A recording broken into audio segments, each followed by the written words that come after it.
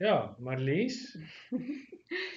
Yeah, I just want to say welcome to the Breast Cancer Support Group meeting for August. And our theme for this evening is facing breast cancer treatment while also facing the COVID pandemic. Hmm. So, and I'd just like to welcome Dr. Myburgh as well, who's our cancer surgeon here at the Panorama Center for Surgical Oncology.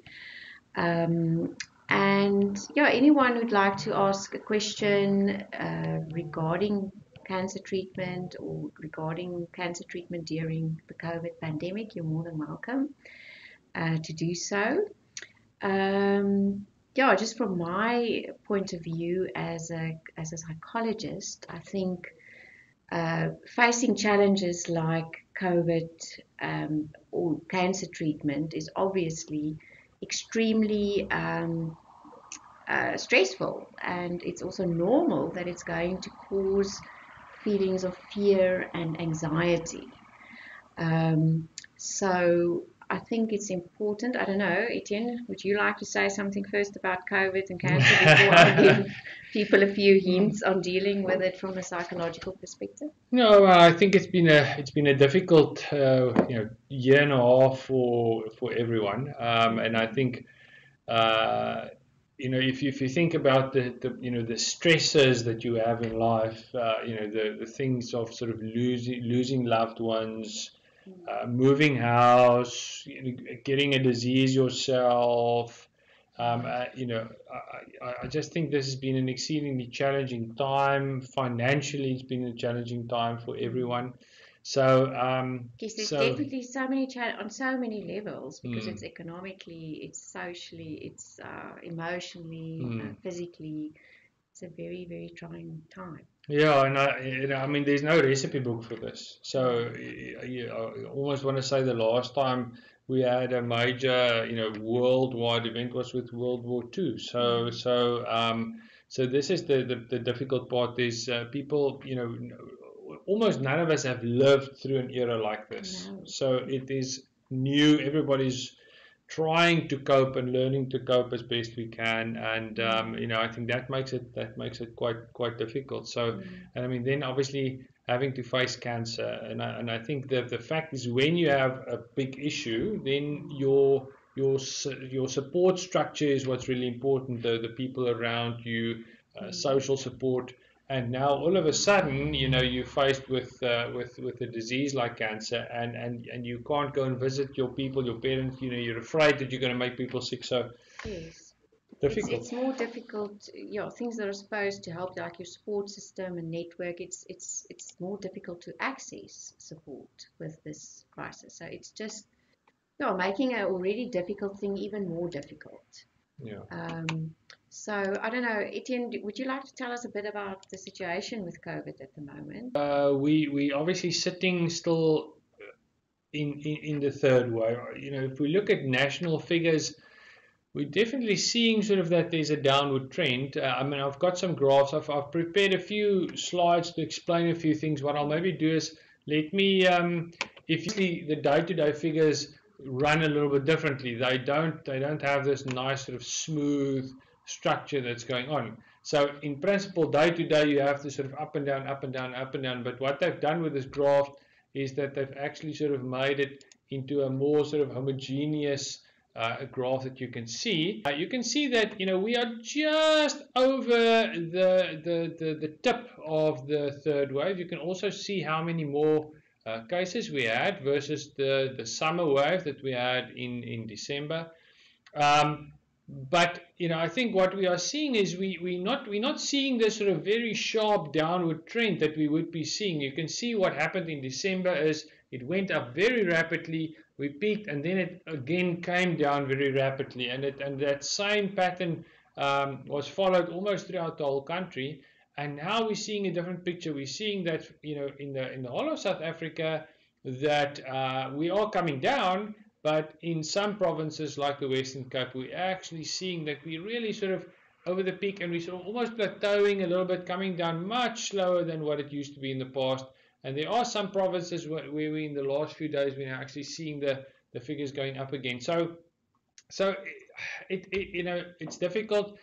we're certainly not out of the sticks yet, and we were certainly hoping that we would be seeing much higher, vaccination figures and so on by now, which we're not seeing, and I think that unfortunately is driving part of this sort of lengthened recovery. So yeah. Why do you think why are people so hesitant to get the vaccination? I think if you think back, when they introduced polio vaccine, for example, I mean, polio vaccine wasn't tested extensively. The concept of a vaccine was developed. They developed this vaccine. Now, I mean, if you look at photos, if you go on Google and you type in polio epidemic, you'll see whole hospital wards with 50, 60 beds with those old iron lung machines that they used to ventilate patients with. And I mean, people forget that that's the pity, that people's memory is so short, and you forget about what the impact was of polio. I mean, I remember when you would go into every corner cafe, every shop, there was always that little girl with a iron braces on her leg, that little statue with a little box that you could put money into to donate for polio. And now you don't see that anymore. So, and you don't see people who's had polio, because a lot of those people have died, so now people have forgotten. That's the one thing. The second thing is, your source of information. When you were young, if you wanted to know something, you went to the library and you got the Encyclopedia Britannica or whatever, and you would read in that, and that would be, that was your truth, I want to say. And now, and that someone took, Professor so and so and so and so took years and years, and they wrote that chapter on vaccination in the encyclopedia. And now all of a sudden, everybody can make a website, anybody can do a Facebook post, anybody can make a YouTube video and throw it out there. And the reality, and the thing is, with Google and with the internet, is, number one, there's no filter, so no one has to prove. For me to be able to do an operation on you, I have to pass all these exams. I have to study, 12 years, and so whenever, if I walk in the street and I ask someone, listen, can I maybe do an operation on you? They're going to ask me, are you a doctor? Number one. And number two is, are you actually a qualified surgeon? Yeah. No one's going to allow the first guy they meet to just do an operation on them.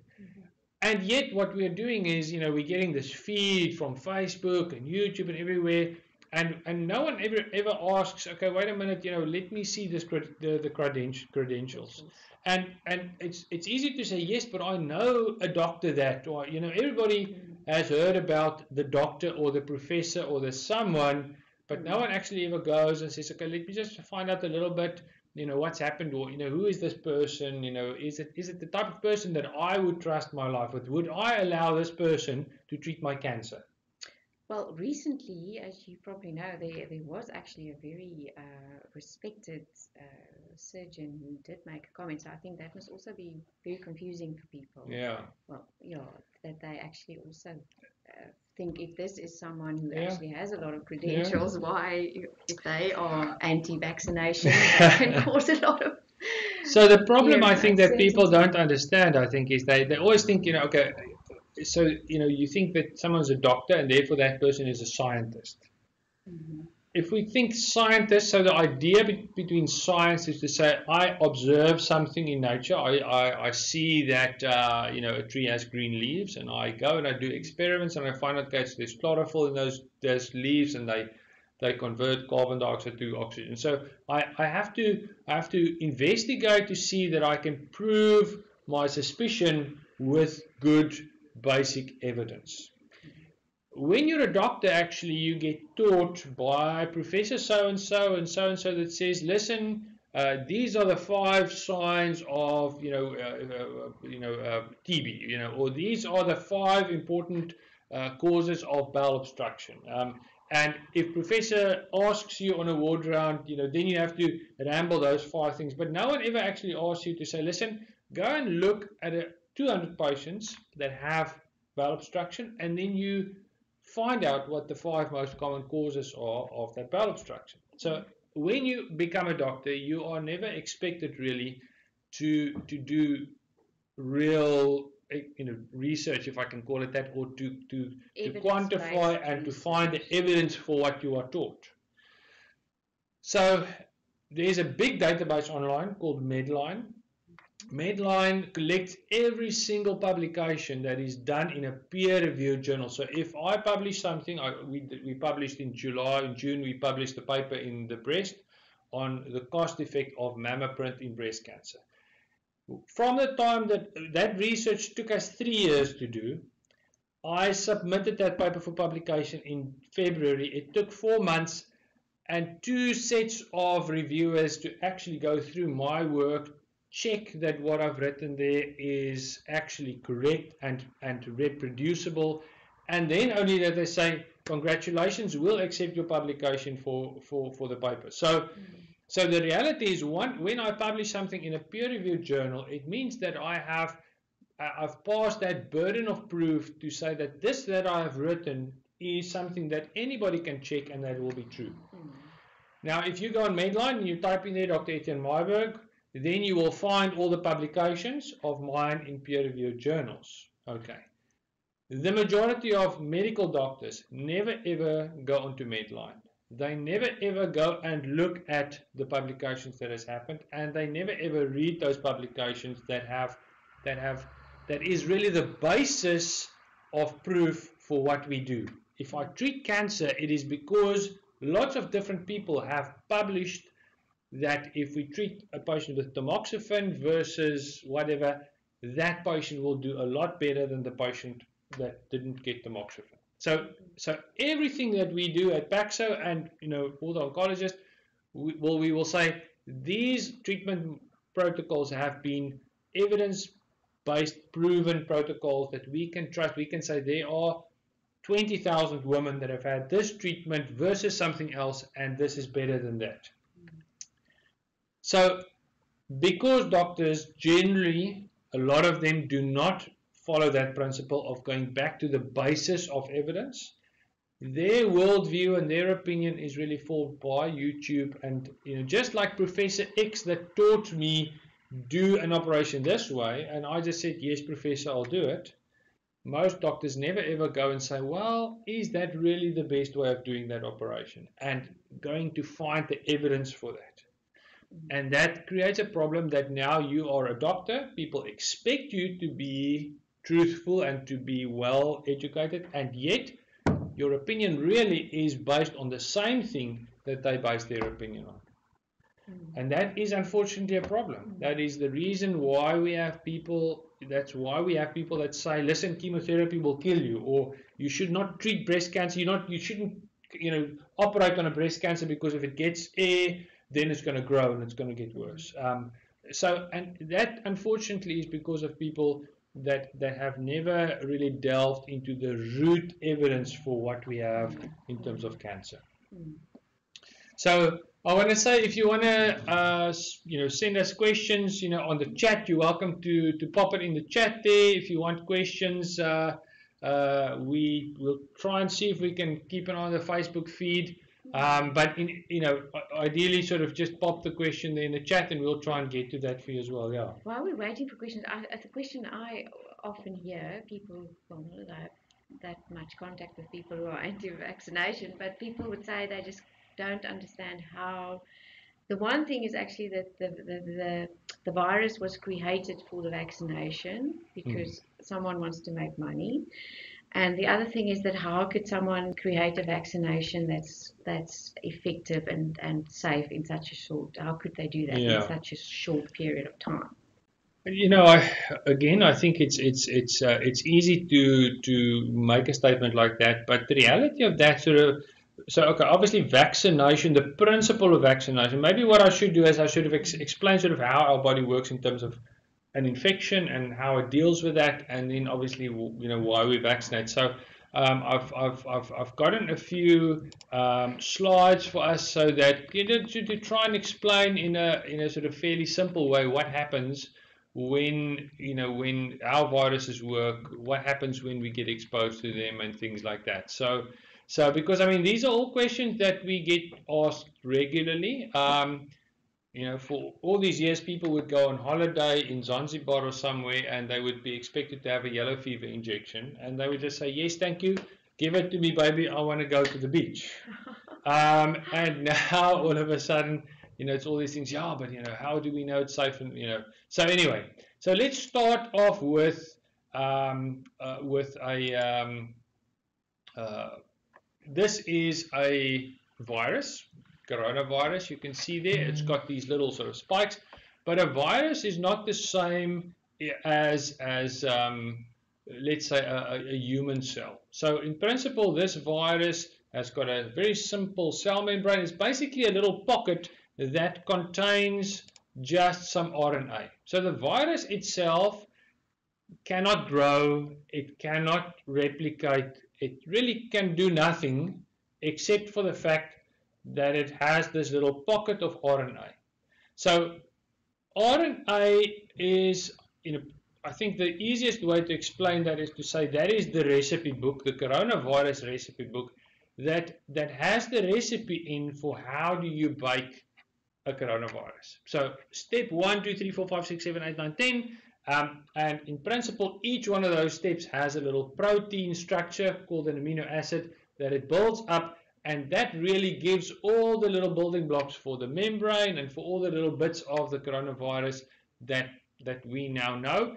One of those little bits is called a spike protein, which is really an extension of this protein on the surface of the virus. Now, so the RNA is in the virus, but you know, it's a little bit like you can have a cookbook in your kitchen, but you're not going to have food on the table.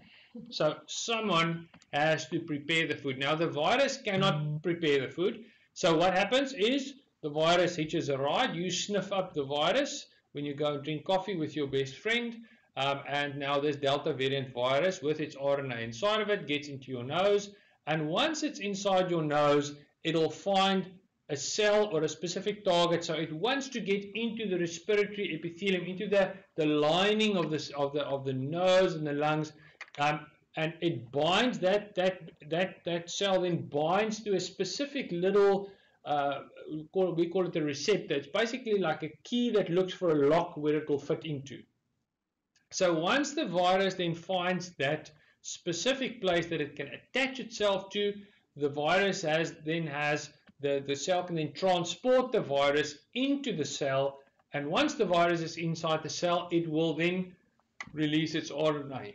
Okay, so that virus is not sitting in the DNA, it's not going to the DNA of your cell. Your cell's DNA is sitting in your nucleus. I'll show you the cell now. And so this RNA is just in the sort of what we call the cytoplasm of the cell, and in your cytoplasm you have a cook that is busy making your body's protein. So there's, you know, he's busy taking the recipes from your DNA, and what this RNA does is it just slips its own recipe in there in between, and now your body's own little cook, all the ribosomes inside your cytoplasm, is now cooking up your own body protein, but it is also cooking up some nice viruses. Now obviously those viruses can then go out of the cell, you sneeze them out again, and that's how you infect other people. So the virus makes use of your own cell's own production system to make more copies of itself. Okay. Now, this is a sort of a complex slide, but in principle, if you look at this now, you'll see there on the left-hand side, we have some coronaviruses that is entering the cell or the environment, and in your body, you have these things. You'll see this sort of nasty-looking fingery cell on the left lower bit, which is called a macrophage. And these cells are there to look for foreign things. They don't like cancer cells. They don't look like viruses. They are your body's first line of defense. So they see these coronaviruses that's lurking around. They grab onto them, and once that coronavirus gets into the macrophage digests the coronavirus and breaks it up into little pieces, and it looks for things that it can recognize. So a little bit like when you go to the police station, they take a photo of yours and they put that photo of yours on their network. And now when the criminal now, you know, arrives in Johannesburg in Hillbrow, they have never met the criminal, but they see the photo and they know, wait a minute, this is the criminal. Okay. So your body works in the same way. So it's looking for that police file photo. In the coronavirus's case, it's the spike protein. Mm-hmm. And once it sees that police file photo, it will transmit that image to lots of other cells in your body, and they produce little, what we call immunoglobulins. They are your body's antibodies. So it's like a little heat-seeking missile. That little antibody is programmed to look for Mr. Coronavirus spike protein. It doesn't care about anything else. It just looks for that spike protein. Now, you can see there sort of towards the right upper hand of your screen. Now you've got these little antibodies, and they know what a spike protein is. So as soon as they see a virus anywhere, the antibody attacks the virus, or it latches onto the virus, and it calls the T cells to come and kill the virus. So it immobilizes the virus by latching onto it, and then it calls your own body's immune cells to come and fight that infection. And that is the way that we can. So if you've had the coronavirus infection in the first place, then you've got these antibodies, and the next time you go and visit your friend and she coughs on you, your body immediately says, wait a minute, I know these things, let's kill them before they can actually get into my body. So, and that's how they work. Now, these antibodies have a lifespan, so they don't last forever. If you don't see a coronavirus ever, that police file photo gets stored first in the in the back office, and then later on the archives, and later on it's on the police police station's floor there under all the firearm license applications.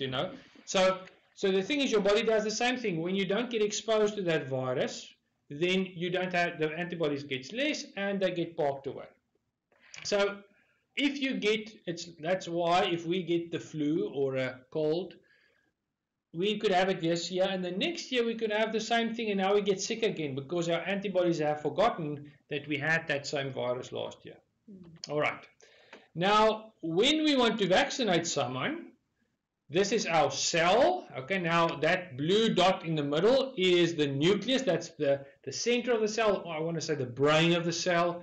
Your DNA is stored inside that nucleus. So your DNA looks almost like RNA, but it's a double strand, and it contains the blueprint for everything that your body needs to build, everything that your body needs to produce.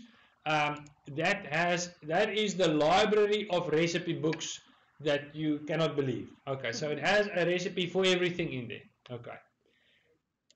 Now what we do is, under normal circumstances, when your body needs let's say a thyroid hormone, it will take that DNA, that specific portion, that chromosome, it will unwind it, and it will make an RNA copy of that DNA for the thyroid.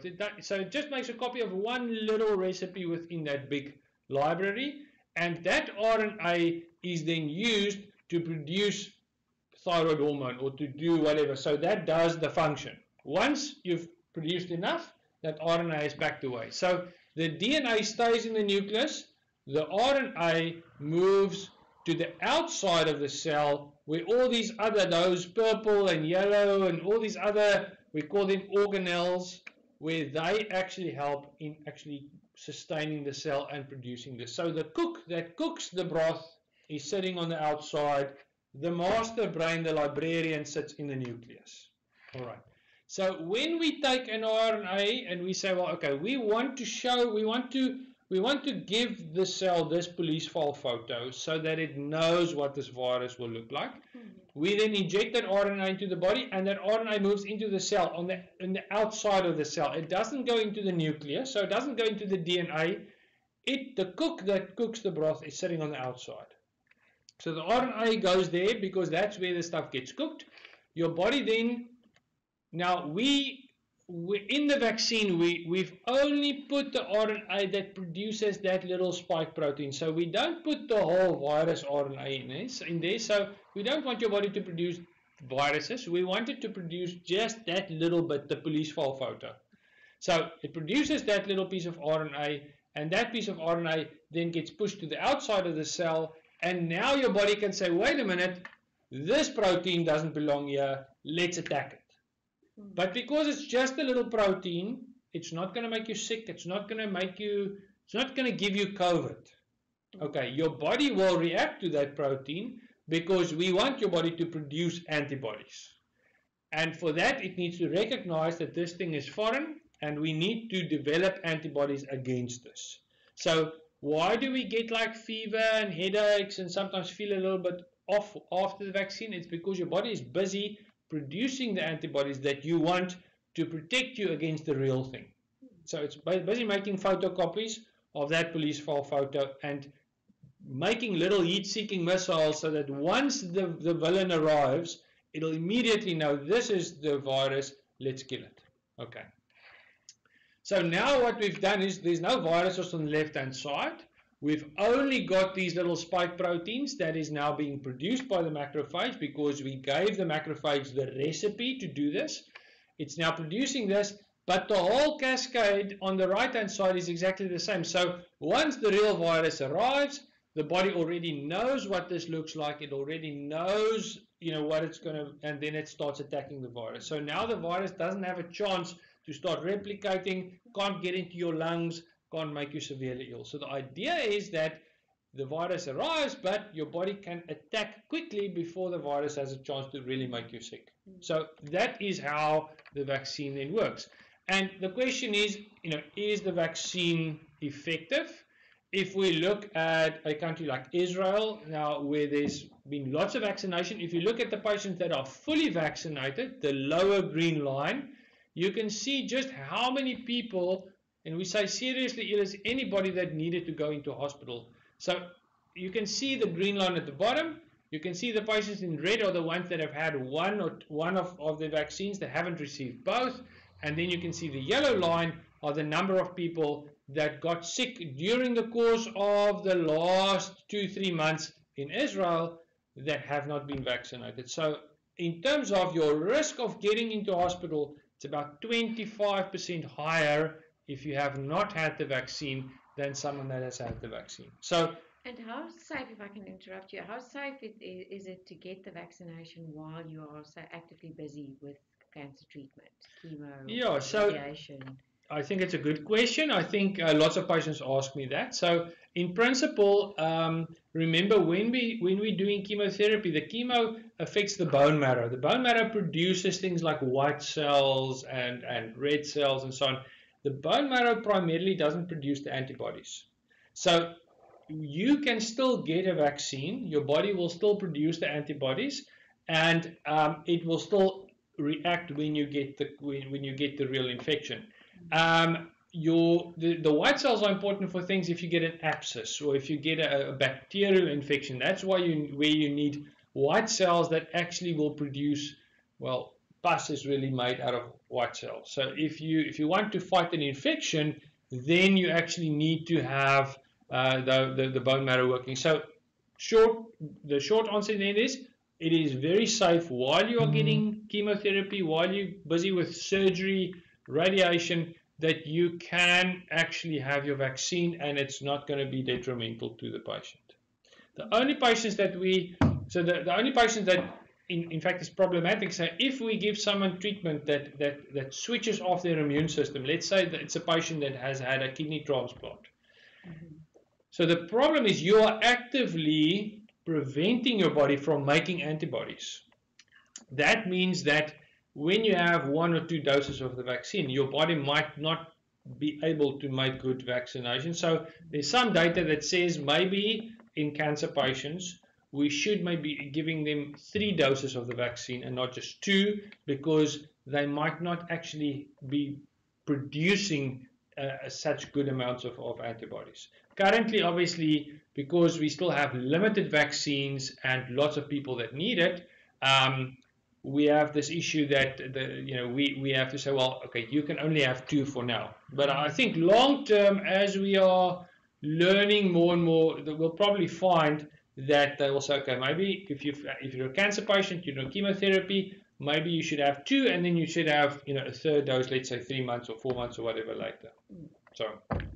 Oh, okay. So that must be quite sort of good news for everyone. Well, yeah, and I think the thing is, obviously, if someone is on chemotherapy, let's say they do get coronavirus infection. Now, the problem is the chemo itself is not going to make you get a worse infection, but if you're overweight, if you have diabetes, and now you get sick from the coronavirus, and now other infections will have a much higher chance of getting into your body. So the problem is, while you are busy with chemotherapy, you really want to sort of prevent or protect yourself against getting all kinds of other infections. And when you get sick with coronavirus and you have to then be admitted to hospital, then unfortunately you are now exposed to an environment where there are obviously lots more risk for infection. So that is the problem. So that's why we say it would be safer for you to have your vaccine, make your risk of getting severe COVID much less, and that keeps you out of an environment where you can get other infections which would be much more dangerous for you while you're busy with your treatment. Okay. And you can get it any time during your treatment. You can. Yeah, and I mean, from my side, I would normally my patient would say, the sooner, it takes a little bit of time. So once you get your vaccine, it takes time for your body to build up those antibody reserves. And generally we'll say, well, you sort of need about 4 weeks for it to be effective. And I mean, I have seen quite a few patients now in this wave that we've had of infections is they opened the vaccination, they went for the vaccination, but unfortunately they were already in a process where they either have gotten infected or they were exposed to the virus, and now they got infected a week after having had the vaccine, and now they still got quite sick because the vaccine really hasn't had a chance to work up the body's immune system to protect them. So that's what usually happens, where people now sometimes would say they've had the vaccination and now it's the vaccination that's causing them to be ill. Yeah. It's maybe that they've actually were exposed to COVID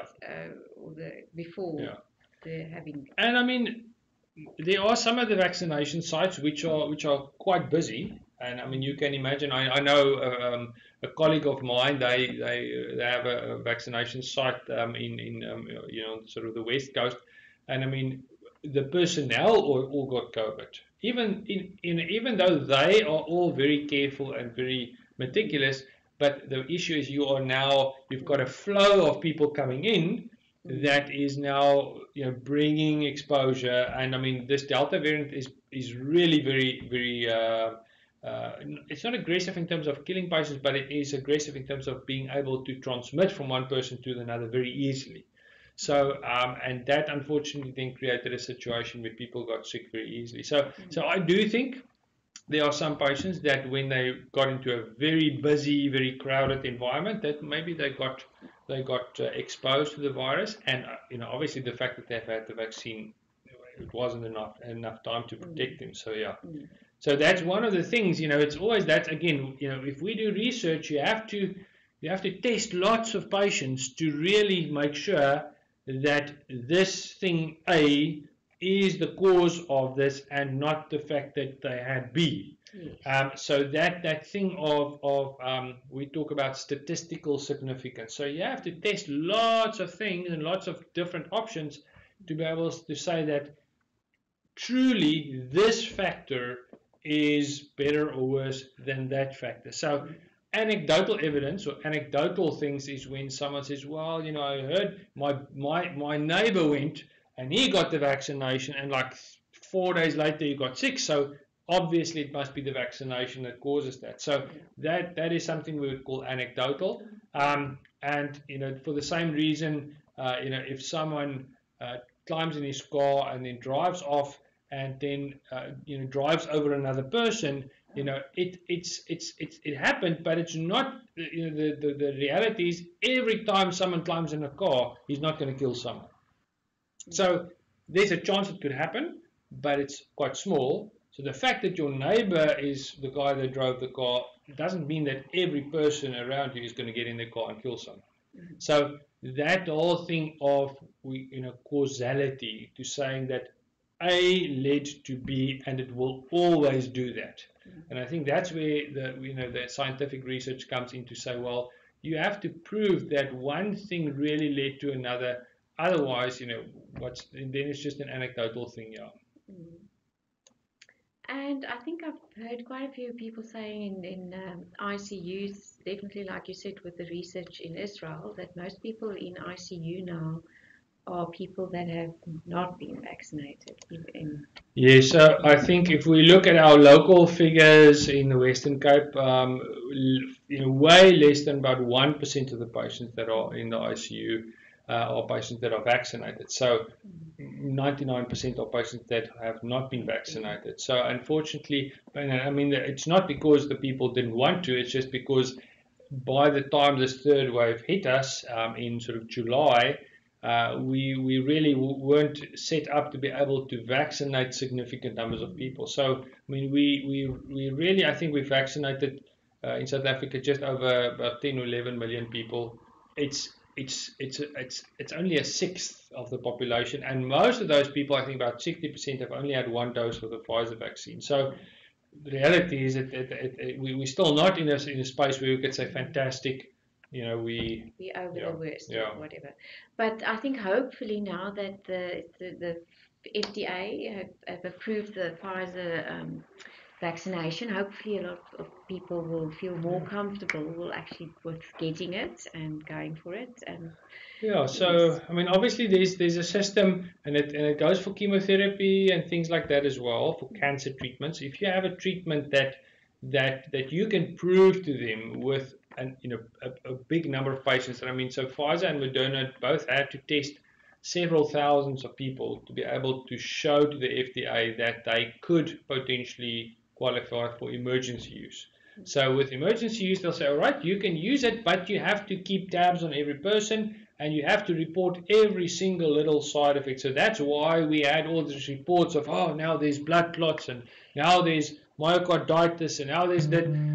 The reality is it was very small numbers of patients, but because they were under obligation now to report every single little thing, it was sort of a little bit over exaggerated to a certain extent. Now the FDA, I mean, the other day I had a paper where they just looked at like VA, so Veterans Administration for all the soldiers and things in the States, and they had like 29 million doses that was given. And they gave all the whole list of every little side effect that they had. So there are millions and millions and millions of doses that have been given internationally, and each of those people have been followed up, and every single adverse event has been reported. So, and based on that, the FDA now said, all right, you have now produced so many people over basically a year almost that we can see, all right, we know theoretically where the pitfalls are. We definitely can see that the risks with the virus is a lot worse than the risk of the vaccine. That goes for any vaccine, for flu vaccine, for polio vaccine, for measles. But the one true thing about, and we see that with measles as well, as soon as you have a certain percentage of people in the community that don't vaccinate their children, then we see a breakout of measles in the school, for example. And now you've got 20 or 30 kids dying because why? Not necessarily even because they were not fully vaccinated, but because the community protection effect that we sort of bank on for most infections, things like measles, things like polio, smallpox, those things we really trust that there's a good community immunity, that has been enough people vaccinated so that the transmission of the virus from one person to another is going to be more difficult, and my kid is not going to get sick. So I would really be upset if my child died of measles because someone else decided that they don't want to do something. This is the same thing. This is not an I game. This is a team sports. This whole thing. If we do not as a community say, so I think again, I became a doctor because I wanted to help patients. If every time in my life I had to say, "Yoch, it's 3 o'clock in the morning, I'm really tired, I want to go to sleep, I've worked for 2 days, I really don't feel like getting up and going to deal with that gunshot wound." There would have been hundreds of people that would have died because I put my own comfort above my patients. similarly in our practice, we work with cancer patients every day. We made a decision to say we are here for our patients. We are not here for ourselves. And therefore, if it is our responsibility to look after our patients, to keep them healthy, we will take the vaccine, in spite of the fact that there might be some small risk to that. We are close to, I think, 22, 25 people working in PACSO. None of us have had any serious concerns or any serious issues. You know, the side effects that one or two had after the vaccine were really mild. So yeah, I mean, from my side, I have no doubt that it's that. And we had the Johnson vaccine. Yeah, wasn't yeah, it? yeah. It was the first one that was available here. I saw in the chat that you know, there's I see. So it says, evening, I had my first chemo session in the 28th of July, and then contracted COVID. 2 weeks after that, I was fortunate to have had the J&J vaccine in May this year, and I had very mild symptoms. And I agree with you that this is typically what I see is people who have been vaccinated have generally will have very mild symptoms. It's not that they don't. I mean, they still feel horrible, but I am not aware of any of my colleagues or anybody that I know that have been fully vaccinated that ended up in hospital. So I think from that perspective, I have no doubt that being vaccinated protects you against serious infection. I think that's a really important thing for me. So I think in cancer, again, if you now have cancer in COVID, it is bad enough. If you still then have to say, okay, I can't visit my mom and I can't do this, or you have breast cancer and you go and visit your mom because you feel a bit sad and you infect your mom and she dies, it is going to put an extra burden on you dealing with the mom's death as well as dealing with your breast cancer. So in my mind, you know, you really want to limit the other stuff that can go wrong as best as possible when you are fighting for your life with one disease. Yes, and to try and find other ways of getting that social support, and you know, even if at least we've got WhatsApp video call and Zoom. I know it's not the same as the personal interaction, but I mean, we're far better off than showing people earlier centuries having to go through plagues and having to totally have no contact with each other. Ettienne, I'd just like to ask you, you mentioned, I think this week, that we may be going to have this virus with us. If you look at previous talking about plagues and stuff, that it may be still with us another year or so. Yeah, you know, if you look at the 1918 flu, in South Africa, it basically took 3 years for that flu to run its course, if I can put it that way. And so we are now, you know, if you think we started lockdown just before April last year. So we are not even 18 months into this whole thing. But the fact that we're now getting the vaccinations, is that not going to help to try and... I think yes, if we can vaccinate people. So as I explained, your antibodies don't last forever. So the thing is, you know, you sort of need to vaccinate, let's say 70 or 80% of the people in time so that everybody still has antibodies. But let's say it takes you 2 years to vaccinate everyone. Then the problem is you might now have an issue where, you know, by the time the last guy gets his vaccine, the first ones have already actually lost their antibodies. So that is part of the concern that we have. And then obviously we are vaccinating using this specific spike protein. The problem with these RNA viruses is they tend to change frequently. The reason why you have to get a flu vaccine every year is because the viruses change. They have different variants. It's still a flu, an influenza virus, but the protein structure on the surface, the things that you know that police file photo, you know, the guy grows a mustache or you know puts glasses on. The viruses do the same thing. They change their structure a little bit so that they look different, so that your immune system don't recognize this virus as being the same one from last year. So this is the problem is now we've had the alpha variant, which was the first, then we had the beta variant that caused all the havoc in December here in the country.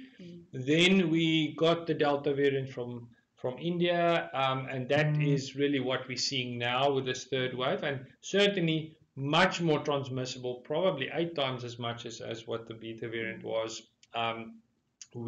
That's why this wave, the previous one we started sort of in November, December was the peak. By January we're through it.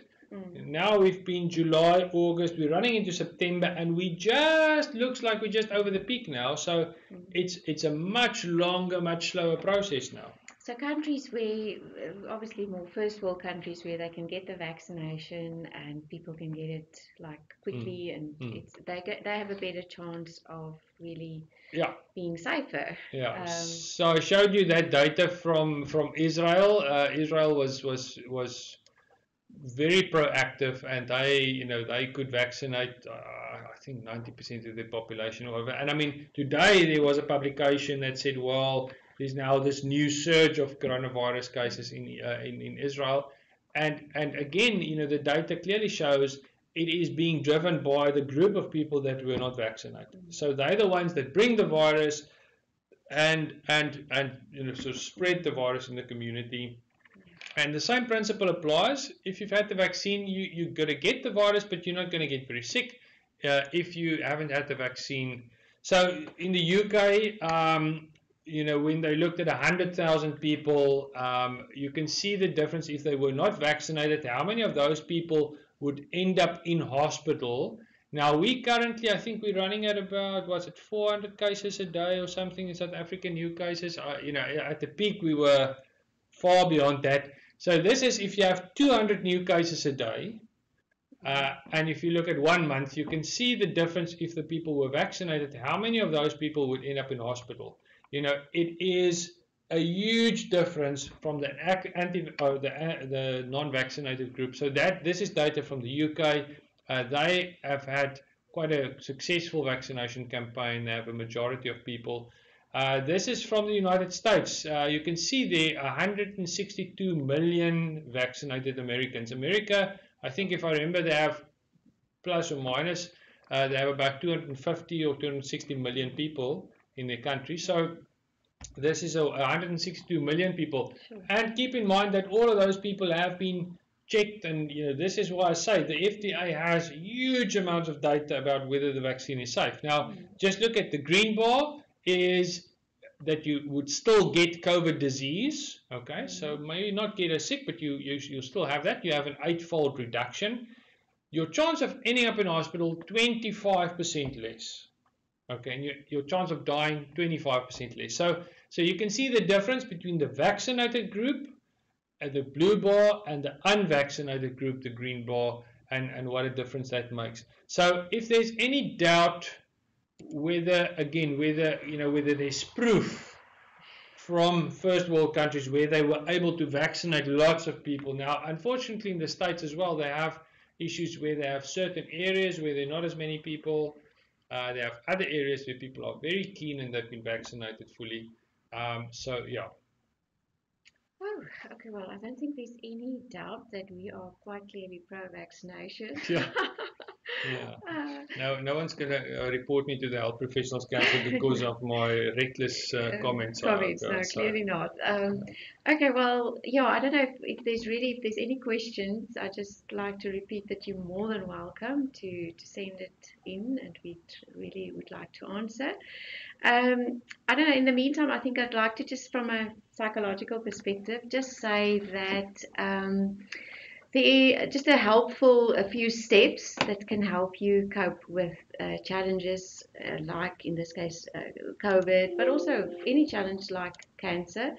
And I'm going to give credit to Dr. Harris, and he is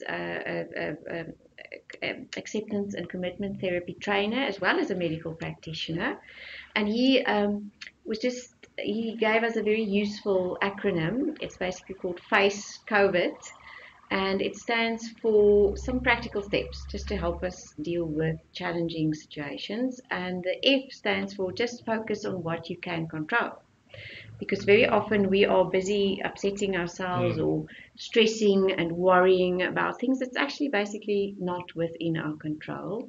And if there's just one thing that you can remember, rather focus on what you can control. And that's usually things like your own actions, not subjecting yourself to watching stuff on YouTube videos, or that you don't really know where are they getting this information from. So focus on controlling your own actions, focus on controlling your thoughts. Try and think thoughts that you really can say that it's true, it's based on logic, and it's helpful. Try and avoid thoughts that are not logical or true. You don't have any evidence for it, and it's clearly not helping you. It's just making you feel worse.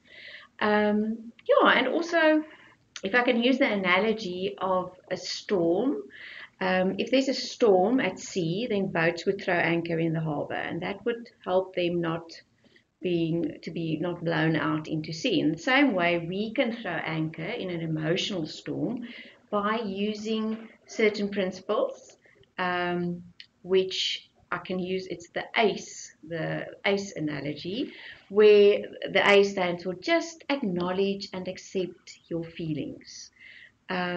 Because most negative feelings, all negative feelings are normal, and if we can just actually acknowledge them, it paradoxically helps us to bring down the intensity. But if we start stressing about the fact that we're stressing, or feeling down about the fact that we're feeling down, it just makes things even worse.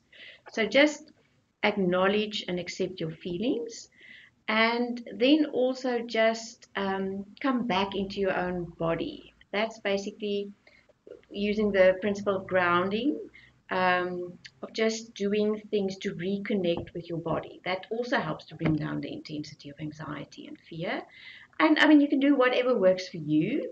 That would be, for instance, just pressing your feet down into the ground, or pressing your spine into your chair, pressing your fingertips against one another. It's all ways of just reconnecting with your body. And then also just engage in what you are doing.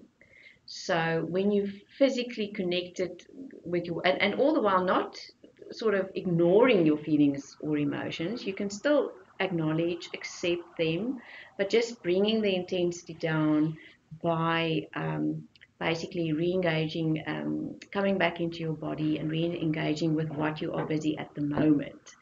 And we can use simple techniques like just focusing on 5 things that you can see, or 4 things that you can hear, 3 things that you can smell or taste, and then refocusing on coming back into the here and now. What am I doing now? Focusing on it. And that will just help to calm the intensity of the feeling. And to also know that feelings can't be permanent. So they sometimes feel like overwhelmingly intense, like you are just going to drown in the intensity of this feeling. And then it's very helpful to remind yourself that just like feelings are like waves. I mean, a wave, it has to pull back into the ocean again.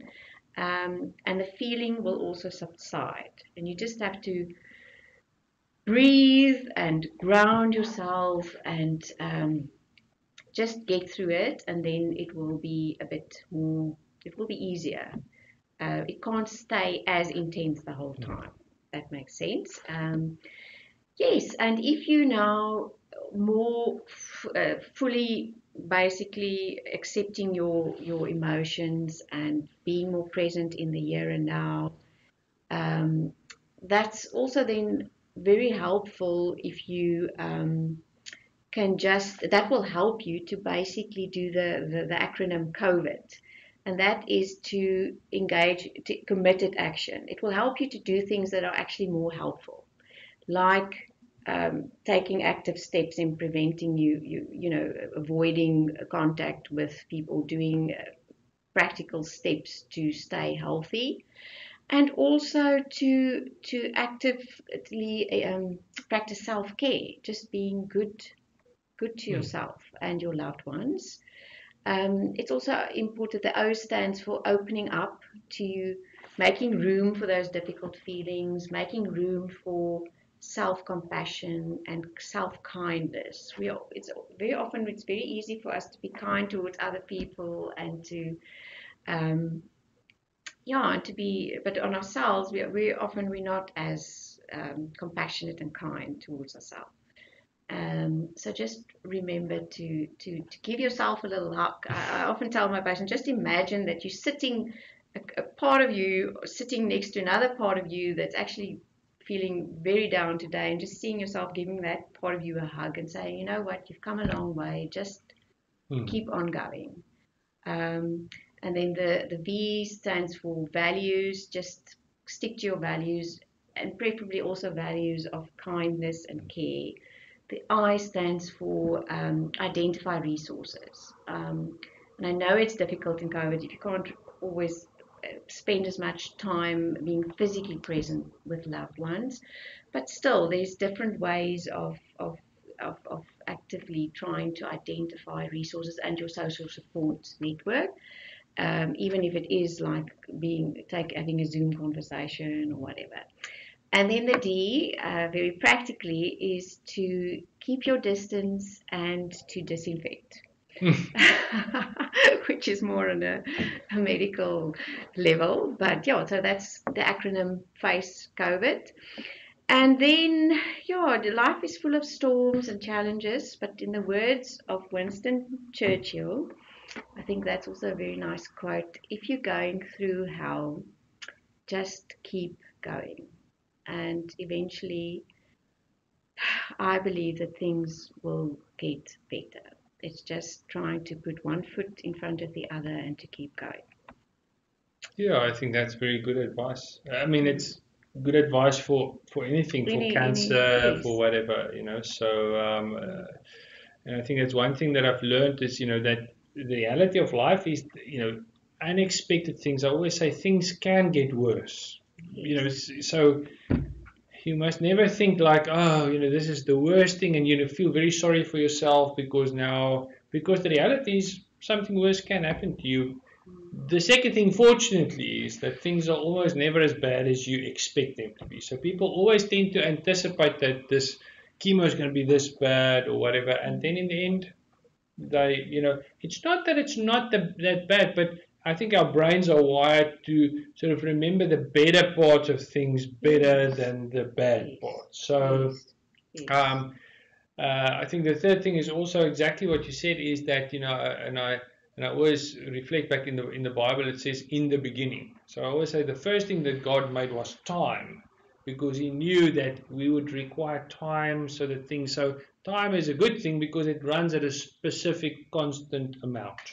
So it doesn't matter how bad you feel now, an hour is still going to be an hour, and 24 hours is still going to be 24 hours. So I always reminded myself I have to write an exam is remember just one thing is in 5 hours or 6 hours from now, I'm going to be finished with the exam.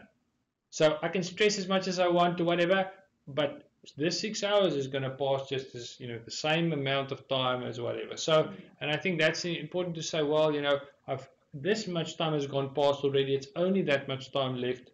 So I think that's the thing, So, so all of these things bind into that, the other thing you said is in terms of your emotions and your thoughts. And I always say it's important to think what you're thinking about. In Afrikaans, moenie laat dit nes skrobbe in jou kop nie, because the thing is, once you tell yourself, I think your brain's constantly asking yourself. I always think about this conversation happening in your brain. I'm not sure if you watched that movie Inside Out. But to me, that's always this good thing about sort of this conversation that's a wonderful going in. movie. Yeah. That actually really summarizes the principles of dialectical behavior therapy, which is also very much in terms of accepting that all emotions are normal and that they have a function, and that when I think it was happiness wanted to kick sadness out, and then when sadness was kicked out of this little girl's body, the other emotions actually realized that we actually need sadness. She's got a function. So it's a very, very good movie. It's supposed to be a children's movie, but I really tell all my clients that they should try and watch it.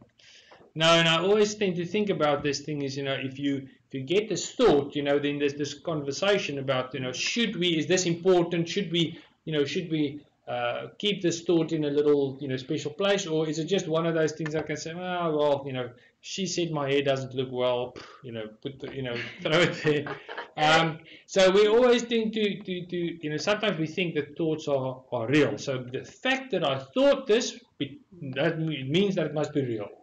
And it's not, it's yeah. So, and I think that's important. So, and just remember the questions. Just ask yourself, what I'm thinking now, is it true? Is it logical? Yeah. Is it helping me, or is it making things worse? And if the answer to both of those questions is no, then you know that obviously you put need it on the shelf. Yeah. Or you can also try and get evidence for this thought. Do I have evidence supporting this thought? Do I have evidence against this thought? And that's actually it's a bit more. It's easier said than done. But it's based the principles of cognitive behavior therapy. Is if we practice it, the more we practice doing that, the easier it is going to get. And that's why if people struggle, they come and see you so you can help them, give them tools. So, all right. So, yeah.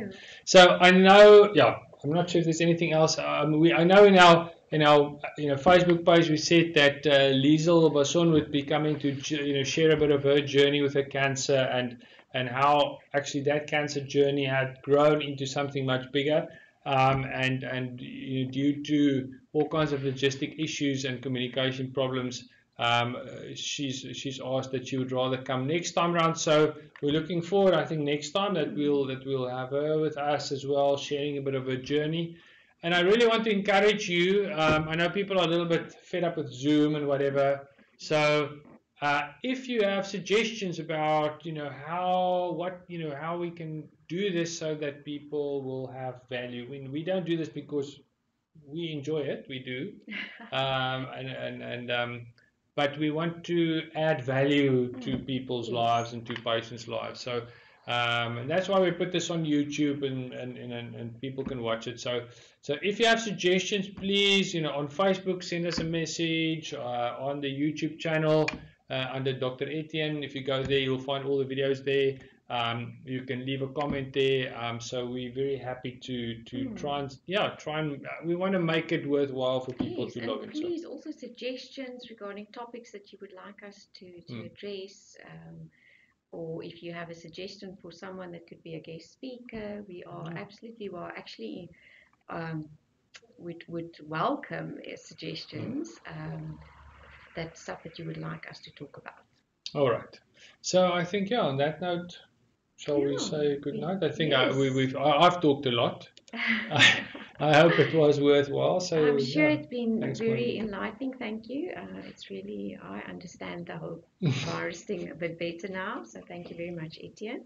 And I think it's very clear from our discussion, like I said earlier, that Dr. Myburgh thinks that it's definitely very important that even if you're going through cancer treatment, that you should try and get your vaccination as soon as possible.